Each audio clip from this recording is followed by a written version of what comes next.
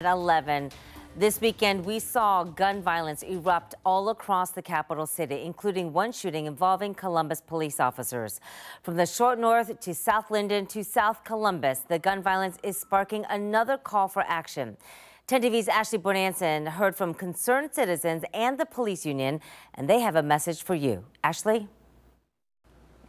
Angela, community members tell me they are becoming desensitized to the violence. Tonight, the Short North shooting still leaves multiple businesses closed and a lasting community impact, not only on residents, but also on first responders. I think a lived experience of people that live in the Short North and downtown is, there's so many people within the same space that bad things are going to happen, but there's also so much good. Jennifer Dunlap, who lives downtown, says it's important for the city to come together to continue to build back after traumatic events like Saturday morning's shooting in the Short North. I think there's so much good within this community that the things that happen between midnight and 4 a.m. shouldn't scare away the people that want to be here at 7 p.m. Shootings in Columbus, some residents say, is becoming the norm.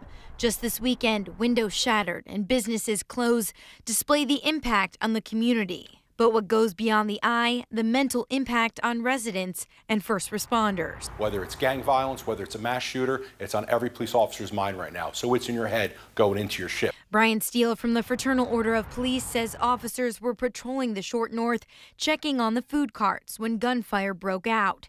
He says two groups of people were in a gun battle on High Street, and officers ran into the scene. Those officers ran into the gunfire, literally, where they engaged in a gun battle with two different groups of people. The officers were taking fire and they were shooting back, which we will do every time we're fired on. Steele says gun violence is becoming all too common in the city of Columbus. Criminals now know you could fire a shot at an officer and it's okay, it's acceptable. The problem, he says, people are dividing instead of uniting. We are so polarized right now. We have to start identifying as residents of Columbus, residents of Ohio, and Americans. Right now, we divide ourselves: black, white, gay, straight, Republican, Democrat. Officers found multiple victims at both shooting scenes, but after more than a day, police have yet to release the exact number of people injured. Currently, one person is in critical condition.